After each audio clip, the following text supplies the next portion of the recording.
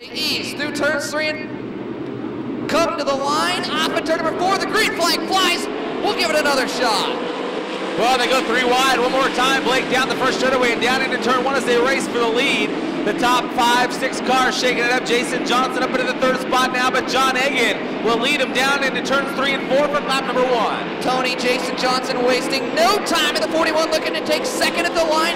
He started 6th. He'll be 3rd at the line, but right on Dave Hall's tail tank. Well, as a good battle goes on, Blake for the 2nd spot. They'll mix it up there for 5th and 6th as they work through the pack, shaking it up now. 3 wide again off turn 2. Nathan Hafton coming to the inside. They'll go 3 wide down the back straightaway. Here comes Joe Beaver on the high side. Beaver running in 4th, trying to reel in Dave Hall. They were battling for the 3rd spot in points. A points implication battle into turn number 1. Good battle into turn number 1 as they race through turn 2. Joe Beaver back to the bottom side of Dave Hall for the 3rd spot. Wheel to wheel down the back straightaway toward turn 3. Beaver with a half a car advantage now. A full car length through turn 4 in the 3rd spot. There is that battle for 5th. Randy Martin, the yellow, car number 14, right around the bottom side. But here comes Russ Hall. He'll bring Nathan Hafton with him down the first straightaway. Russ Hall with a couple of wins last year, trying to reel himself in another win this year. Looks for the slide chop, not able to clear the 14 of Martin. Now Nate Van Hafton going to capitalize. Well, he lost some ground coming off the high side of turn 2. Blake, the fast line is always off the bottom of turn number 2. He opened the door for Nate Van Hafton, but he shut it back in the bottom of turn 3. He'll slow Van Hafton down, and this time Russ Hall, he'll go to the top side of turn 1, trying to get a run on Randy Martin. Well, Tony, this is when things start to get a little spicy. Lap traffic just in front of your leader, John Egan, as we work into turn number 1. Heavy lap traffic in front of him. That battle still rages on off turn 4 now. Russ Hall gets by Randy Martin for the position. That's the race for the 5th spot.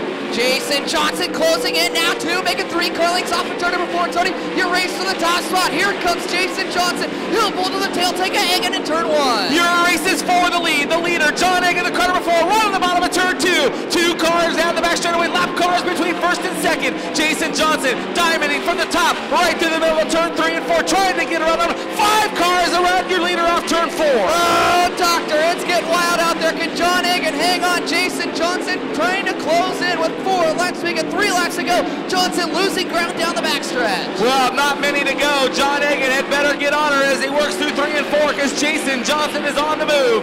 Back there as they work through turns 3 and 4. He was close a week ago, as you said, but tonight, John Egan on his way to victory. Getting redemption from last week. He'll run the top side as lap cars make contact and off at turn number 4 for the first time this year in victory lane. It's John Egan. We were really nice last weekend and had a torsion bar break there, and yeah, kind of got your hands full when you do that. And you know, he coulda, shoulda, woulda, and you can't say we had that thing wrapped up by any means. I mean, Wayne's the fastest 360 in the country right now. So it felt really good, you know, leading him that many laps, and we were real nice last weekend. So it feels like we let one get away when that part broke, but you never know who's behind you and where they're at. I mean, I peeked up at the scoreboard once or twice going down backstretch, but you don't know how close they are. You know, Jason's always super tough and real fast no matter where he's at. So you know he's going to be coming. Yeah, I mean this whole starting 24 cars at Knoxville this year with a car count that's down, you getting some back markers that are a lot slower than you are, so it makes it interesting. And I don't know if you saw it there, we rolled right across the scales because we didn't have any brakes there at the end. I just lost them right at the end, so yeah, that kind of makes your hands a little bit full, but it felt really good. I got the car free a little bit from time to time, but seemed like we were getting through the traffic all right, so I didn't feel too bad about it.